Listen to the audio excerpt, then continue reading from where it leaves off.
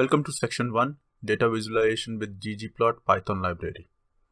In this section, we'll learn about how to create interesting data visualizations with ggplot Python library. We'll start with setting up and getting started with ggplot. We'll then use ggplot to visualize and analyze some interesting data sets like comparison of BRICS market economies and prices of crude oil. While visualizing these datasets, we will demonstrate various ggplot features. Welcome to the first video of this section, setting up and getting started with ggplot. In this video, we're going to introduce ggplot. We're going to see what all Python modules are required to be installed and how to install them. And we will verify the setup.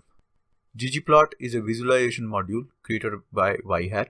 Its design is based on R's ggplot2 and the popular data visualization book Grammar of Graphics. ggplot brings the ggplot2R module's amazing visualization features to Python.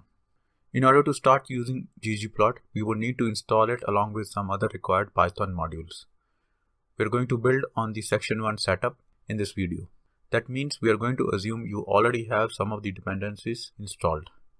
We assume you already have Python 3.x installed. We'll be demonstrating the code and data visualizations from Jupyter notebooks. We already covered those in section 1. We also installed matplotlib, pandas and numpy. The new things which we need to install are scipy, stats models and ggplot module. To install these modules, open your command line program.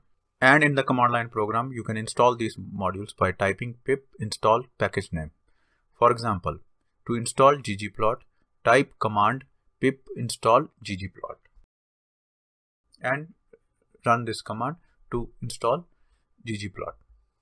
To verify the setup, launch a Jupyter notebook. In the Jupyter notebook, type and execute code from ggplot import star. If you see no error, that means you have ggplot dependencies installed correctly. We are now all set with the ggplot and other required modules for creating data visualizations from our data.